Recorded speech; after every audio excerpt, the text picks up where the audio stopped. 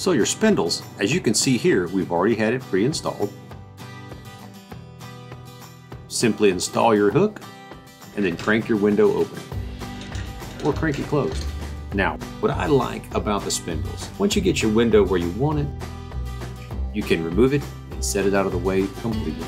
Now your window is secure. Heavy winds, anything of that nature, your window is there.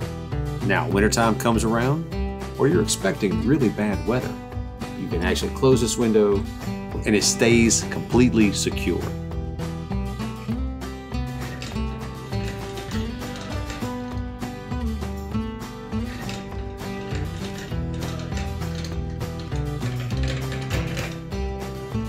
Your window is sealed.